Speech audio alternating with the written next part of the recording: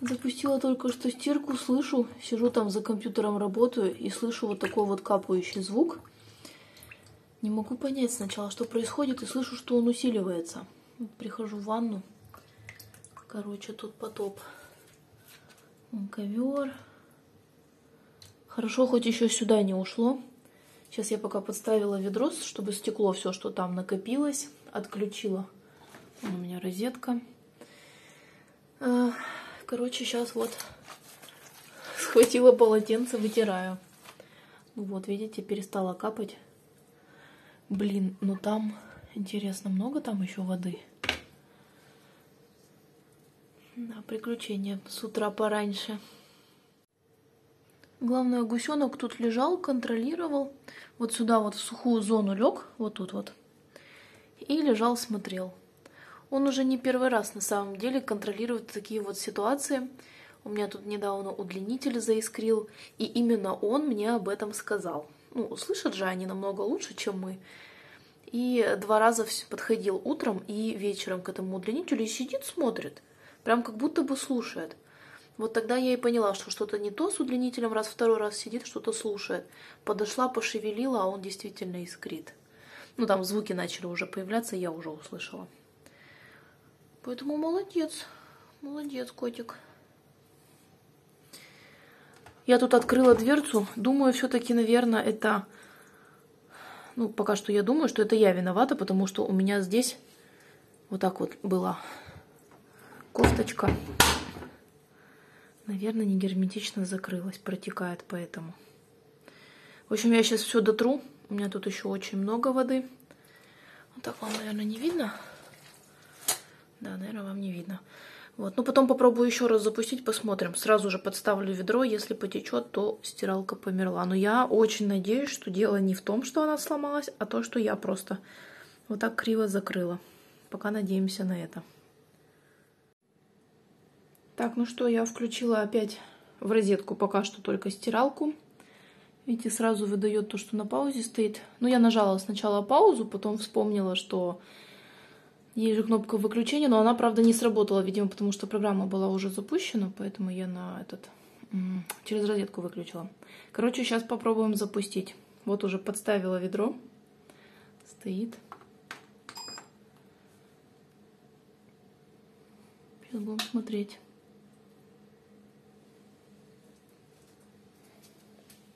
Ну, слушайте, зато я протерла пол.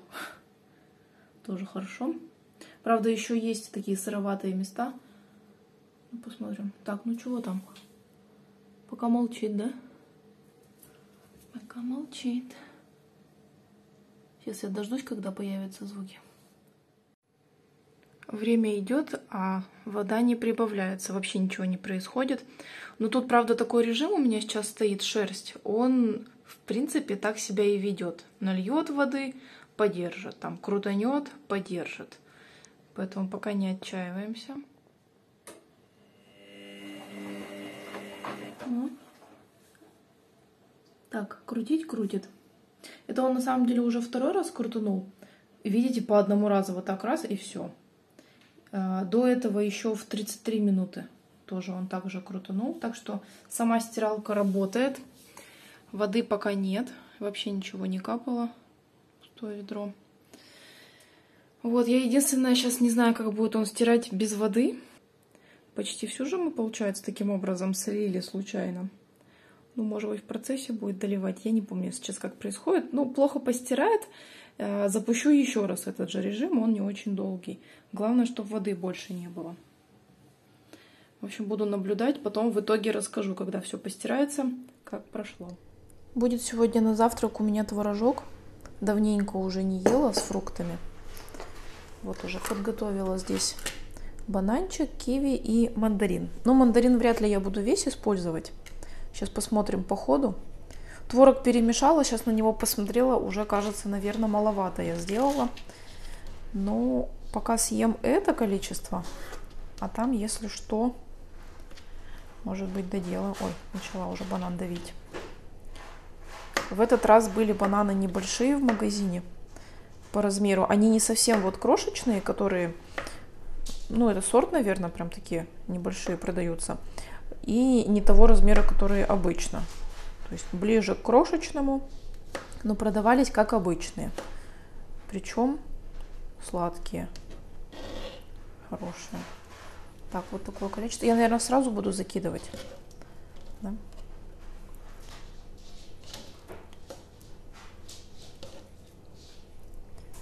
По-любому вам слышно, как там гуся копает. Так, киви.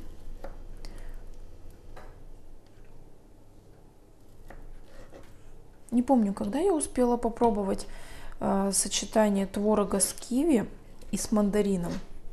Но мне очень понравилось. Банан у меня идет по стандарту. Конечно, если бы было лето, была бы еще клубника, я бы ее туда добавила. Или если бы в наличии был гусенок. Этот виноград без косточек я бы тоже положила. Вот. Еще классно сочетается с творогом, ну и с мороженым все то же самое. Если десерт делаете, то мороженое. Хорошая, сладкая, не вяжущая хурма. Очень классно тоже сочетается. Но здесь ее нигде не взять, поэтому берем, что есть. Киви специально купила, потому что знала, что буду делать творог, поэтому и киви взяла. Пару штучек. Сегодня вот одну съем, прям вот целиком я ее кладу. Но она небольшая, нестандартный размер. Я специально взяла одну небольшую, одну побольше. Может побольше, которая ее на 2 раза хватит. Чтобы всю упаковку творога есть с фруктами. О, видно вам там? Уже как красивенько. Так, а вот мандаринка попалась в этот раз с косточками. Поэтому я сейчас буду некоторые дольки отсеивать, наверное. Вот это вроде бы нормальная. Гусенок лежит на плите, как будто бы не в курсе, что она бывает горячая. Отдыхает он. Наблюдатель, да. Забыл, что обжегся недавно. Ну, забыл и забыл, да. Если что, мы проконтролируем. Так, мандаринки. Это вроде бы с косточкой. Предыдущая партия у нас была без косточек, хорошая, надо было ее тратить.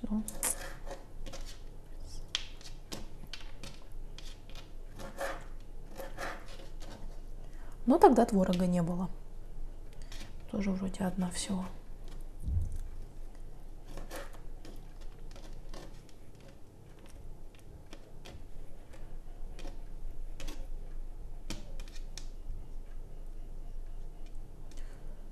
Ну что, вроде уже весна приходит потихонечку. Хотя, конечно, она еще не приходит, но чувствуется потихонечку настроение весеннее, солнце, потому что появляется, погода теплее стала. И у меня цветы цветут. Так, вот это, наверное, тоже выковырю, ее видно. Поэтому пробую достать.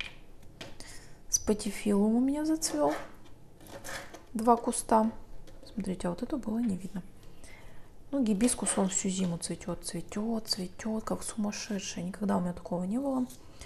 Но я, конечно, в таком количестве в один горшок и не сажала. Поэтому все-таки я поняла, что... Ну, это и так известно было, то, что цветущие растения любят тесные горшочки. Но тут прям получилось, что совсем плотно. Им, конечно, влаги не хватает. А вам слышно, как гуся дышит на заднем фоне?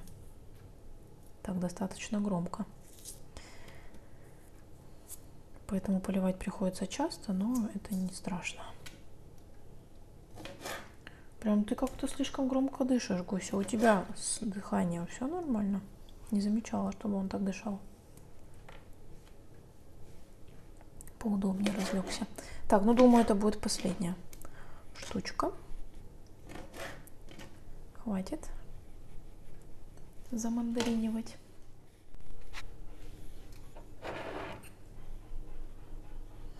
Так, сейчас у меня тут кофе готово, но я хочу молочка добавить. У меня тут остатки.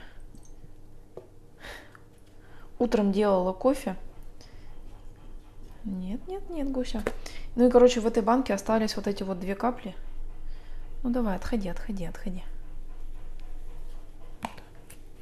Не выкинешь ее с молоком. Открыла новую.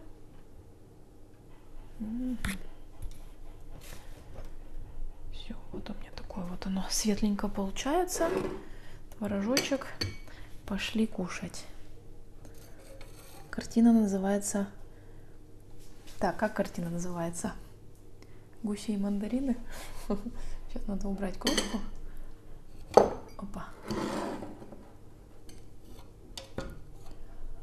На завтраке с гусей, может?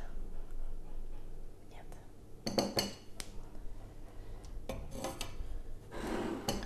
Вообще, конечно, люди такое не любят. Если сделать такую заставку, да? Гуся и мандарины. Но все равно красивый мальчик. Красивый, с воротничком, сердечком. И мне так нравится, что у него лапка. Вот это в белый. Ну-ка, поставь сюда лапку. Только 2 пальчика макает в белый. Ну ладно. Дай, гусенок, я покажу твою лапку. Видите? Опа. Пальчики только вот, кончики в белом.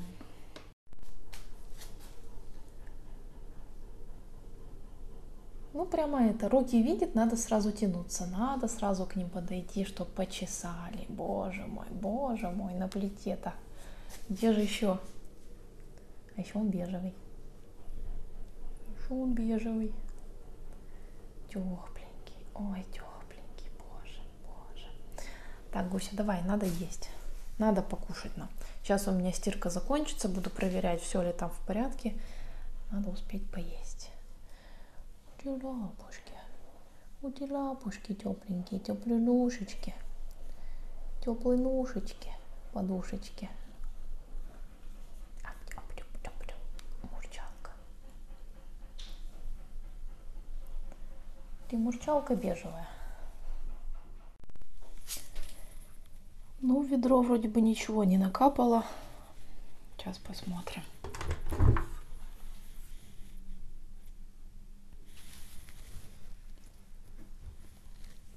Я еще дополнительно включала режим отжима, потому что после стирки на режиме шерсть одежда влажная остается. Я понимаю, что это такой щадящий режим, все как бы логично, но я дополнительно еще отжимаю.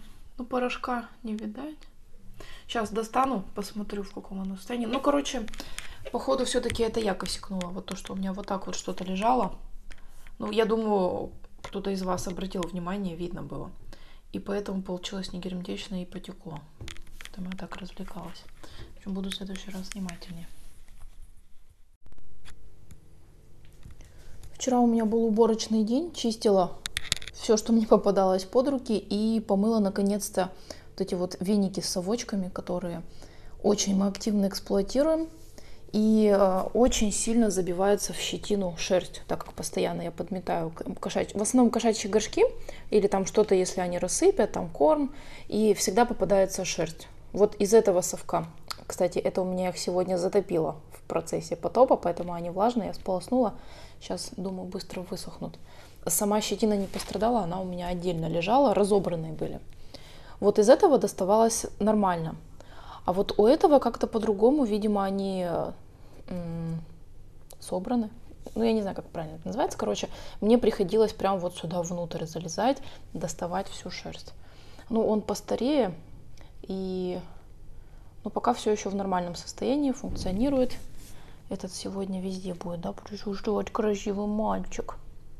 Хочется мне показать, у него на самом деле необычные глаза. Не всегда просто это видно. Они треугольные, горизонтально поставленные. Вот в этом месте близко к переносицу остренькие. Вот иногда он делает, и прям сильно-сильно видно, что здесь остро. Но это, конечно, может быть связано вот с его окрасом. Очень интересным. Но, тем не менее, глазки необычные. Красивые, красивые. Сегодня будет у нас гусенок участвовать во всех процессах. Так, и помыла я Игоря. Разобрала прям на части, все сняла, отвинтила, промыла. Вот, Но это была вынужденная мойка, там кое-что приключилось. Сейчас буду собирать и очень сильно надеюсь, что он все еще живой. Так, еще принесла вот эти вот штуки. Тоже я разбирала прям. Сейчас вот так сделаем, чтобы видно было. Отдельно вот эту пипку снимала, отдельно вот этот слой. И оставался нижний вот с этим штырьком. Разбирать их не очень легко, поэтому мне помогала отвертка. Там всегда забивается много волос. Вот они у меня тоже промытые. Самое простое. Это у нас, кстати, от Xiaomi робот. И из всех, которые мы в последнее время использовали, а я напомню, что у нас каждый год какой-то робот-пылесос погибал. За последние 3 года это 3-й. Ну, уже может быть больше. Короче, все роботы жили по году, а этому уже чуть больше. И я забыла, как его... Во. Так, сеточка здесь чистенькая. Сюда надо вот такую из поролона штуку вставить. Он у нас, правда, перестал мыть. Вообще у всех роботов, которые моют, которые у нас, по крайней мере, были, такая вот проблема, что они перестают быстро мыть. Здесь засоряется штука. Так, какая? Это, наверное, не здесь. Это на насадке, которая такая полукруглая, на которую тряпка цепляется. Там одна дырочка засоряется. Мы ее пробовали уже продувать. Специально есть технология. На YouTube мы нашли такое видео. И 1 раз сработало. 2-й раз, когда мы столкнулись с этой проблемой, уже не сработало. Поэтому пока что отложили это дело на попозже, потому что все приспособления на даче находятся. Вот, но когда-нибудь, может быть, еще попробуем, если робот доживет. Так, это мы вставляем сюда внутрь. Надо будет его еще раз зарядить, потому что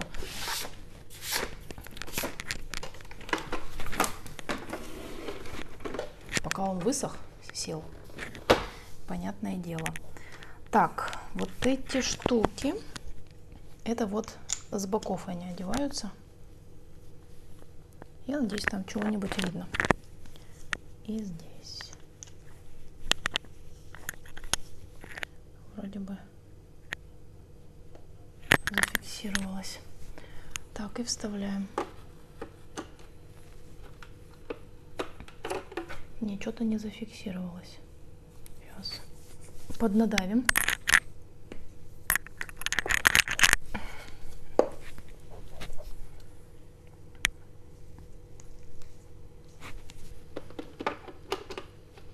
Во, так лучше. Четко должна крутиться.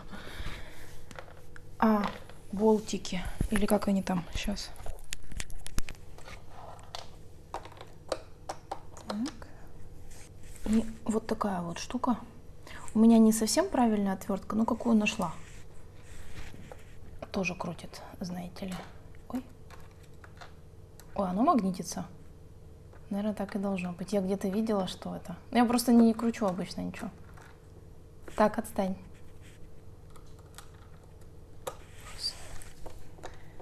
Поехали. Вот, кстати, у этой щеточки левой почему-то ворсинки обрезанные частично. Где-то, видимо, пострадал. Вот это как-то поцелее осталось.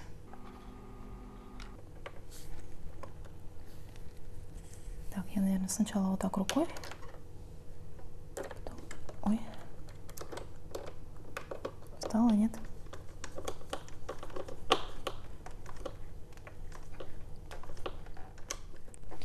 Ну и остается последнее действие, это защелкнуть. Ой. Вроде бы вот так. Угу. Все, сейчас ставим на зарядку. Как зарядиться, буду вместе с вами запускать, посмотрим, работает или нет. Почему я сомневаюсь? Потому что пока я его мыла, я промывала здесь все. Авария была серьезная, по причине которой я все это мыла. И, короче, у меня вода вот туда затекала. Мне кажется, что там все герметично, потому что вода очень легко, когда я переворачиваю, вытекала обратно, но кто его знает, знаете ли. И все равно я мыла гусенок. Ну, этот непоседа, непоседная. И все равно я же промывала вот эту поверхность, вот тут вот все сенсоры. Поэтому могла убить его вообще без всяких напрягов. Включение. Идет зарядка. Своевременно очищайте контейнер для пыли 2 в 1 с водным резервуаром. Смотрите, даже сам разговаривает. Это уже очень хорошо. И вот эта штучка светится. Наверное, все работает. Сделала себе уже основу под макияж. Ну, точнее, практически полный макияж себе уже сделала, базовый, в коричневых тонах. Единственное, вот здесь у меня добавлен такой, ну, наверное, дуохром, потому что он в базе такой рыжеватый. Покажу сейчас отдельно близко. И с золотистыми блестками немножко переливается. Такой интересный очень цвет, солнечный, теплый, горящий. Я очень сильно люблю, особенно вот когда летний период, весенний, осенний, в принципе, тоже. Хотя зимой тоже позволяю, но вот это особенные такие сезоны, когда мне нравятся на глазах какие-то теплые оттенки. Это оранжевый, это золотистый, это желтый, такие охра, наверное, кирпичные всякие. Но в то же время мне еще очень нравятся розовые оттенки, но нравится, когда они там, допустим, с золотистым переливом. То есть с добавлением теплого, тем не менее. Но и в чистом виде иногда тоже могу сделать. Ну, такие легкие тогда розовые. Вот типа такого, как у меня кофточка, например, сегодня, рубашка точнее. Короче, у меня весеннее, похоже, настроение. Хочется уже более теплых, ярких красок. Ну и вообще, в принципе, когда солнце присутствует. Сегодня его не было, сегодня у меня просто настроение. А так, либо когда солнце, либо когда у меня хорошее настроение, я люблю какие-то вот такие забавные макияжи. И сегодня, так как я в такой вот розовой, такой вот нежно-розовый цвет, не знаю, как он правильно называется, очень сильно выбеленный, такой вот нежненький. Вот хотелось бы, конечно, чтобы эта штука была покороче. Как вот лучше длина? Это я одела такие желтые льдинки кварц. Но вблизи смотрю, что-то не очень. Издалека вроде казалось нормально. Потом тоже посмотрите. Скажете. Короче, взяла вот такую вот палетку. Есть у меня. Как она называется? Acid. Так. Что там с фокусом? Ну, короче, помним, да, что у меня фронталка не фокусирует особо. Acid 570. Такие вот цвета. Я их в чистом виде, конечно, на все веко не наношу. И, ну, допустим, есть цвета, которые я вообще еще ни разу не использовала. Вот желтый я еще ни разу не использовала. Вот этот зеленый и какой-то из синих. И с серыми у меня тоже сложности. Мне не очень нравится, как на мне смотрятся серые оттенки. Сегодня, так как у меня такой вот нежно-розовый, розовый с розовым сочетать скучновато, тем более я на губы нанесла уже блеск вот такой вот розовый. Это у меня и блеск, и помада от H&M. Когда-то была такая серия. Вот здесь находится помада. Я ей очень часто, на самом деле, пользуюсь, ну, в основном в летний период. Но в этот раз я блеск взяла. Причем второй раз его уже использую. Блеск мне очень понравился. Мне нравятся такие блески прозрачные, но которые дают оттенок на губы, то есть как будто бы это твой натуральный цвет, и он густой. Он вообще не стирается, ну, как бы сам по себе не стирается. Если ты не ешь, он с тобой. Очень классный, понравился. Я раньше им не пользовалась, оценила уже второй день. Наношу. И разбавить все это розовое удовольствие. Тут у меня еще тоже румяна, такие розово-коралловые. Хочу вот этим вот рыженьким, неоновым рыжим. Пока вам показываю издалека, сейчас поближе еще покажу, чтобы было видно. В правильном оттенке. Короче, я его еще не наносила, нанести хочу вот снизу. Просто маленький-маленький акцент, чтобы глаза казались как-то повеселее, теплее. Ну и тем более здесь нанесла рыжий. Вчера я делала похожий макияж. Ну, там немного другой коричневый был, немного другая подводка. И в центр я наносила розовый. Так, он переливался, по-моему, розовый в зеленые блесточки куда-то уходил. Вот, а сегодня решила рыженький. Так, ну сейчас я нанесу. Нет, давайте сначала вам покажу поближе палетку, поближе блеск, потому что он тоже с блесточками рыжеватыми. очень приятный. Покажу тот оттенок, который у меня на глазах сегодня, и покажу тот, который был, ну я просто сводч сделаю вчера, ну просто. Хочется с вами поделиться приятными оттенками, создающими классное настроение. Да, у нас темно. Я надеюсь, вам что-то видно. Но так как я вам не показывала полноценный макияж, я не стала сильно заморачиваться. А потом уже нанесу. Вот это 2 сводча теней, которые я наносила на глаз. Вот сверху на верхнее веко по центру. Сегодняшний, видите, он рыжеватый с такими золотыми блесточками. А справа это вчерашний розовый, холодный розовый с зеленоватыми блестками. Вот если... Ладно. Вот видите, я шевелю. Видно, как переливается. Я надеюсь. И на пальцах, наверное, лучше будет видно. Во. Вот так видно. Сегодняшний, вчерашний. На глазах на самом деле по-разному действительно смотрится. Вот этот теплее, этот холоднее. Это у меня палеточка, которую я как-то уже показывала.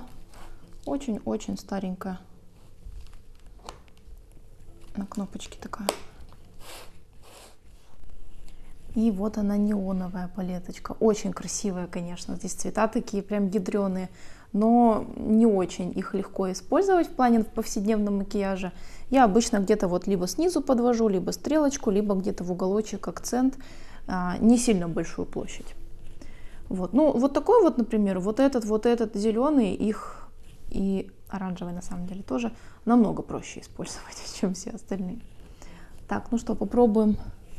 Тут я сводч не делала предварительно, сейчас вместе с вами. Вот он по плотности. Я не скажу, что он супер плотный. Здесь немного от основных палеток сликовских отличаются качество, они более меловые, но тем не менее. Так, очень близко, не влезаю. Вот, видите, он такой вот идет не сильно плотный, его надо влажным способом наносить. Я, собственно, так и делаю. Так, и последнее, что вам хотела показать, это блеск-помада. Лип-глосс. Старая коллекция, на самом деле. Очень давно покупали мы. Одна помадка. Выходи. В какую сторону кручу? Не в ту. Вот. Тоже, конечно, такой цвет неоднозначный, но вот холодный розовый. Короче, я люблю яркие помады всякие. И вот, блин, блесточки. Видите, у меня сегодня все такое блестящее, но не явно блестящее. Опа. Видите, прям как тянется. Он действительно такой густой, и за счет этого такая стойкость. И на губах приятно.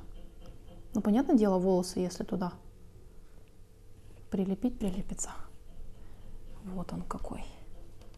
Нравится мне. Мне нравятся блески, либо такие вот как... Сейчас вернемся. Вот на этом пальце было золотистыми блесточками. Теплые, рыжеватые, но полупрозрачные, либо холодные, розовые, фиолетовые, освежающие. Вот. Это что касается именно блесков. Еще вишневые мне нравятся блески. Все, остальные цвета это все только помады. Так, давайте я вам покажу результат, который у меня получился. И сначала я показываю без дополнительного освещения, просто настольная лампа. Вот смотрите, такие рыжие у меня такие акценты тут снизу. А теперь давайте включу свет, посмотрим разницу.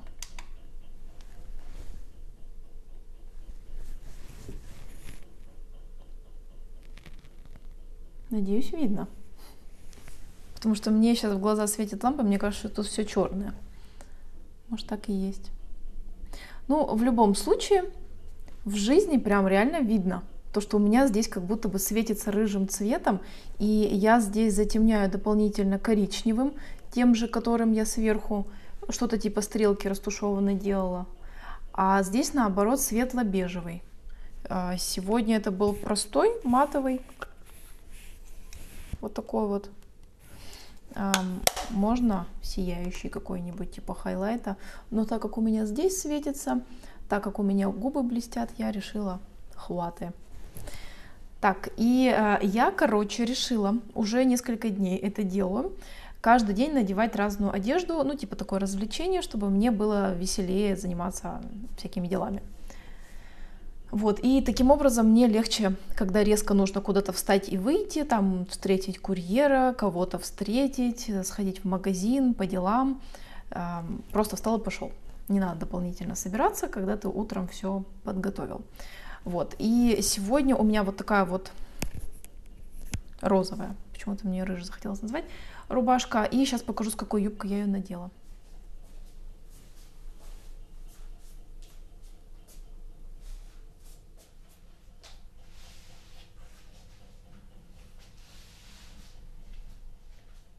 Ну, такой достаточно простой образ получается, да, вот эта вот рубашка с укороченными рукавами. Я не стала их дополнительно закручивать, мне кажется, нормальная длина. Вот, юбочка, которую вы все хорошо знаете, я ее 150 раз уже показывала. Все-таки у меня тянутся руки именно к светлым комплектам, и низ мне тоже все время хочется светлый. Единственное, у меня не очень много вариантов. Вот у меня есть светлое платье, сарафан, который я очень часто с рубашкой тоже сочетаю, или с каким-нибудь свитером, кофтой теплой. Вот эта полосатая, и еще вот вчера я надевала как раз-таки вот эту. С такой вот тут декоративной, я не знаю, что тут. Короче, вышито что-то декоративное, цвета сафари. Я называю это сафари, не знаю, как правильно. Вот. Ну и, в принципе, остальное уже, наверное, джинсы. Надо что-то еще приобрести себе, потому что, ну, уже не первый год такая ситуация, что мне хочется всего светлого. Даже Эдику я все стараюсь какие-то бежевые, рыжие, светлые штанишки покупать. Вот такая вот я сегодня буду светленькая. Бусики, ну вот вы посмотрели издалека и вот сейчас.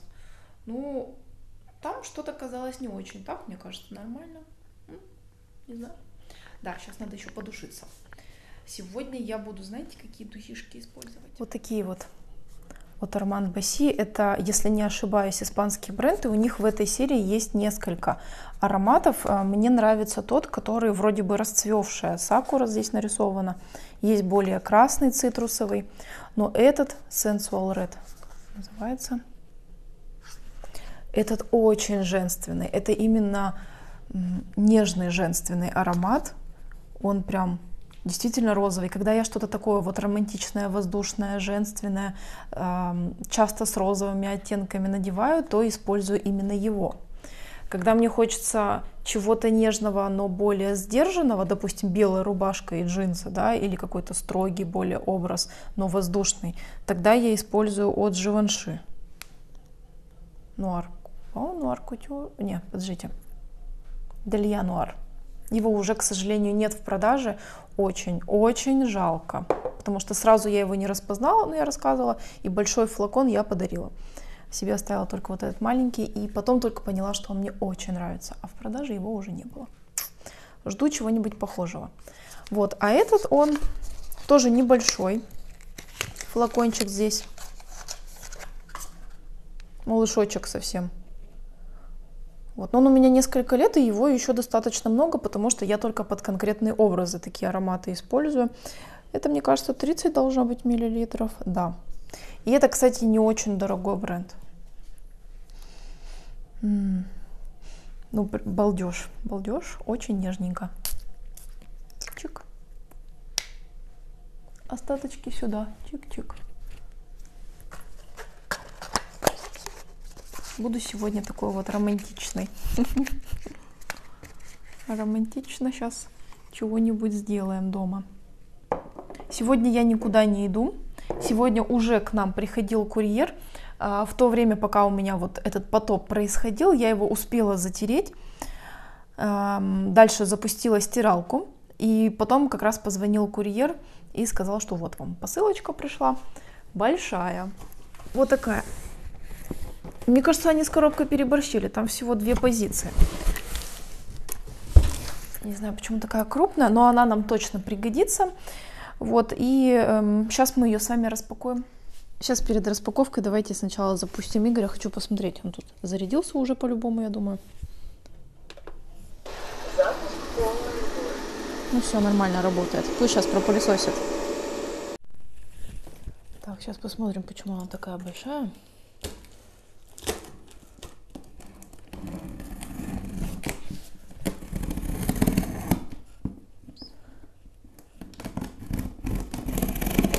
Тоже эту коробочку сохраню, нам потом на переезд. Хорошая. Не хотит. О. Так. Что тут у нас? Должен быть набор из 2 ковриков и комплект постельного. Постельное заказывали не от Этель и не от той фирмы, которую уже проверили. Вообще какой-то 3-й вариант. Поэтому тоже очень интересно. Слушайте. Ух ты ж! А я думала, они маленькие. А я думала, коврик маленький, а он большой. Обалдеть. Тогда понятно, почему он стоит. 3 с чем-то он стоил. Я вам подпишу вот здесь. Стоимость. Какой классный. Короче, это коврики, которые... Это, кстати, не сказала. Заказ снова с сима-ленд мы оформили. У меня там в закладках, ну, точнее, в избранном, давно уже лежали вот эти коврики. Это набор из 2 штук. Вот такой прямоугольный. И вот это ванную комнату. Такой вот вырезанный. Потому что вот здесь по периметру очень красивая такая штука, как будто бы это вязаная крючком, только получается нитка толстая. Ой, какой классный. И у них классные цвета, там прям разные варианты. Приятные расцветки. Кошки. Вот мы выбрали такой нейтральный, там был чуть посветлее, мы взяли 2-й по насыщенности из бежевых. Какой он большой. Интересно, можно где-то отклеить? Смотрите, с обратной стороны вот так вот. Он мягкий, его очень классно стирать. У нас сейчас такие коврики, которые мягкие, с обратной стороны не прорезиненные, и какое-то на самом деле удовольствие. Бросил в стирку, достаешь идеальный. Так, вот тут написано, можно их даже стирать. 30 градусов. Фирма. Вот такие Софи де Марко, Home Collection. Батхмат. Так. Короче, очень неожиданно то, что они такие вот большие. Открыть, видимо, негде. Вот чего тут пишут. Не тереть, выжимать, не выкручивая. Видимо, тянется. Ой, мне очень нравится. Балдеж. Смотрите по отношению с моей рукой. Видно, да? Короче, он очень большой. Понятно тогда, почему такая коробка. А я-то думала. Интересно, мама вообще подозревает, какой размер заказала? У них, конечно, поместится. Но просто сам факт. Так, и постельная. Романтика. Нам очень понравилось то, что здесь такая вот цветовая гамма. Вот зеленый, во-первых, мы любим темный зеленый, ну и мятный тоже любим, но это, я думаю, декор. Да, видите, вот тут темно-зеленый и мелкий цветочек. Перкаль, 100% хлопок. Это двуспальный. Вот тут написано. Подсвечивает. Во. Так, и давайте. Сейчас мы попробуем потрогать. Коробка ходуном ходит. Что там? Что там у вас? Котики. Котик-беглец. Котик-беглец. Переехал, понимаешь, от нас.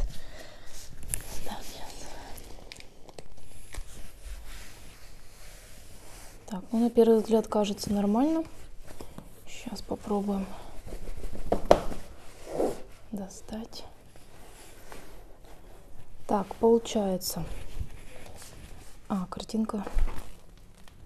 Картинка на коробке с той стороны. Ладно, вот он зеленый. Ой, зеленый классный. И рисунок здесь такой приятный. Это получается простынь. Вот я рукой провожу. Очень плотненько. Очень плотненько. Угу. Пододеяльник двухсторонний. Мне кажется, нормальное качество. Интересно, конечно, будет как смотреться. Так, а наволочки. А, наволочки, они вот они, с двух сторон, видите? Сейчас я заберу, сверну обратно. Я хочу сейчас сравнить с картинкой еще раз вот эти вот цветочки, вензеля. Вот эти там видны или нет?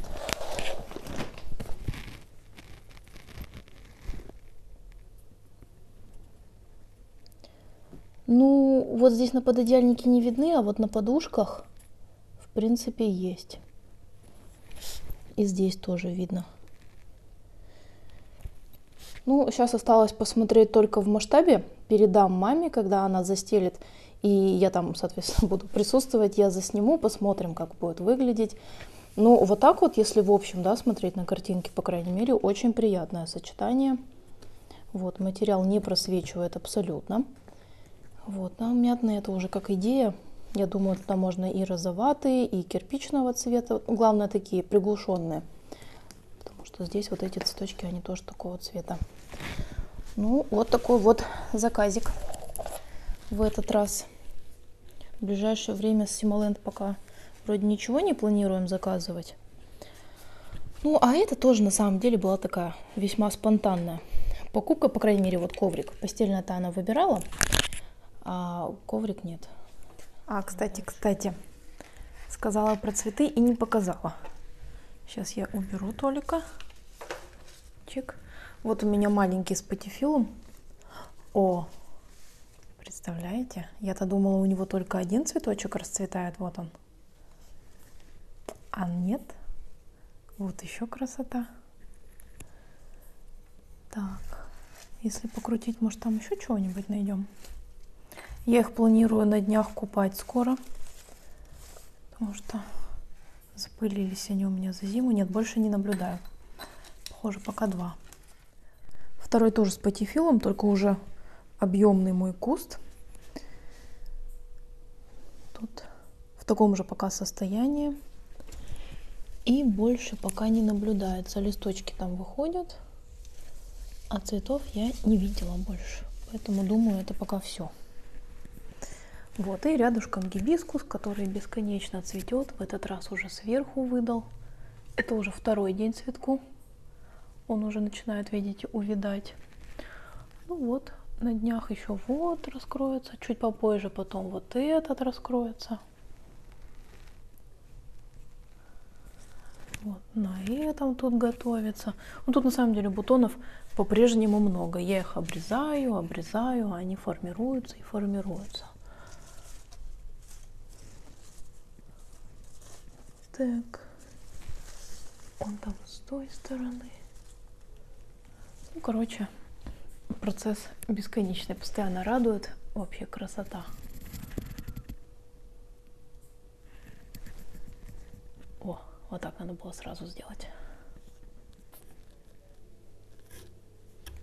Ну что, на этом, наверное, я видео закончу. Посылочку вам показала, сама посмотрела, потому что мне тоже было очень интересно. Заказывали вслепую, быстренько так выбрали все. Плюс не забывайте ставить лайки. Очень приятно видеть, когда под видео поставили лайк, и ты понимаешь, что кому-то оно понравилось. Так, Кракушу плохо видно, но он тоже с вами прощается. Машем вам. Пока-пока.